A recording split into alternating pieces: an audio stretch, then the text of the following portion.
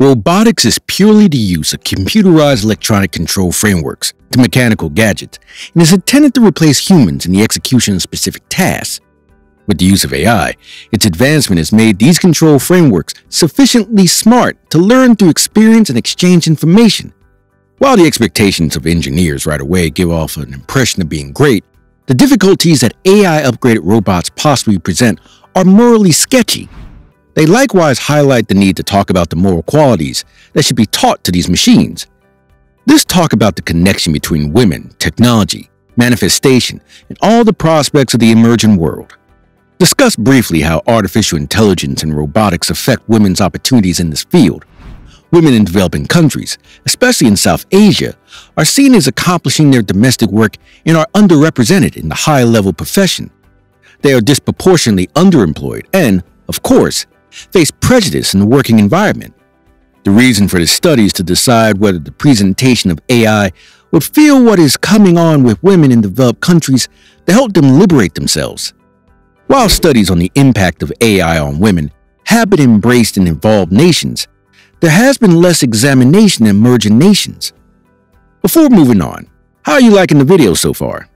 If you are liking it, hit the bell icon for notified updates. The general motivation behind these exploratory undertaking is to check orientation and women's activist issues in artificial brainpower from a creating world point of view. It additionally plans to portray how people in non-industrial nations respond to the possibility of having robot lovers, mates, and partners in their day-to-day existence. A vignette exploration was led with 125 female and 100 male workers because of the absence of commercial availability of such robots. The production of humanoid robots with artificial intelligence and for sexual purpose has created a few discussions inside bioethics, in which direct contending views have been introduced. Topics like sexuality and its deviations, the objection of women, the social issues of contemporary life, depression, and even the reproductive future of the species constitutes the arguments which have emerged about the subject. In light of these topics, it also presents the present status of the utilization of female sex robots, the bioethical issues that emerge, and how bioethics could act as a medium for both contemplating and settling a portion of these difficulties. The developing utility of robots has been a distinct subject in the media and entertainment industry for some decades.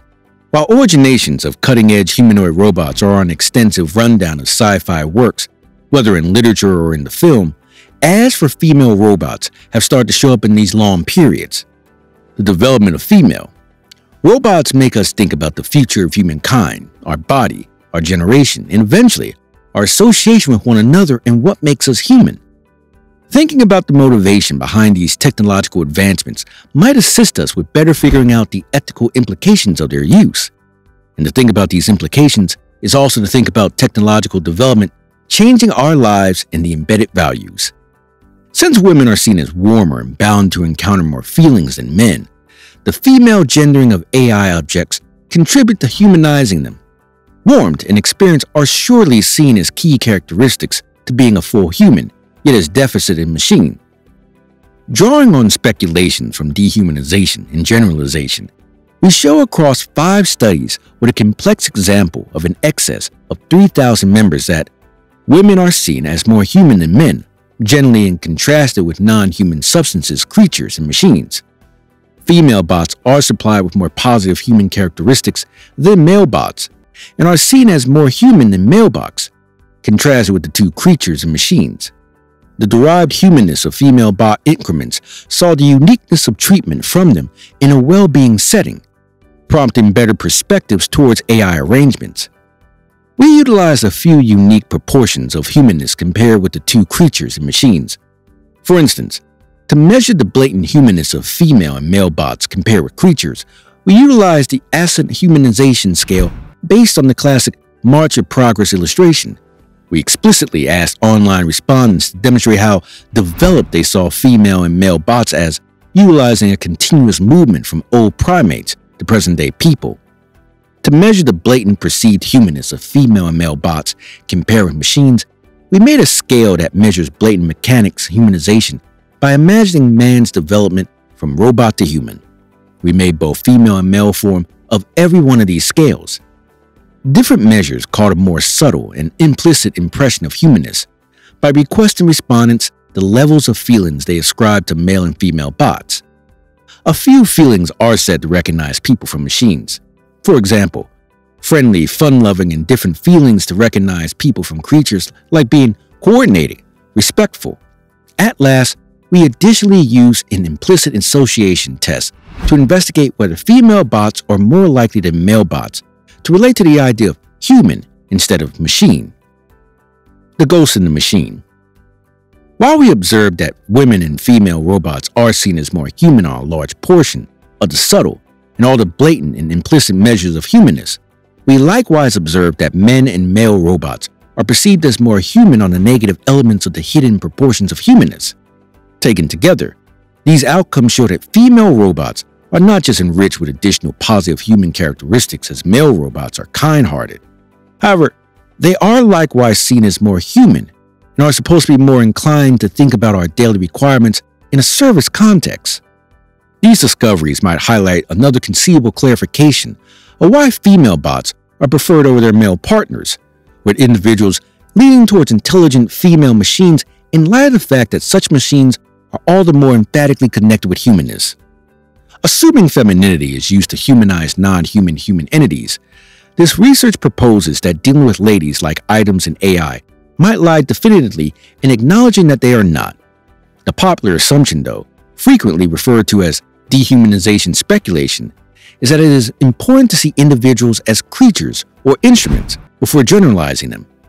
All in all, dehumanization will be essential for externalizing to occur, with focuses of typification regularly being denied their humanness.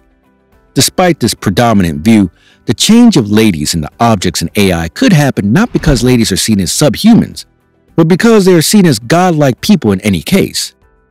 This examination depends on what makes individuals human, contrasted with machines, to be more likely to comprehend the deep foundation of the inescapable female gendering of AI.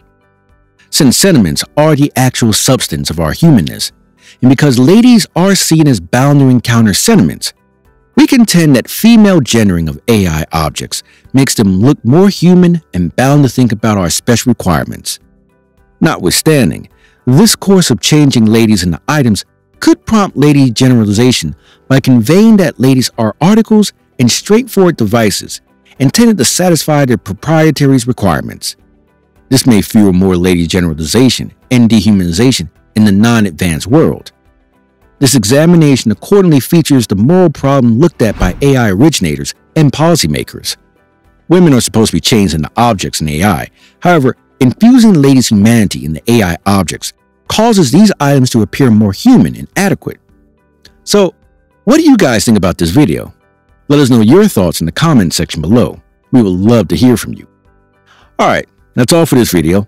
Thanks for watching.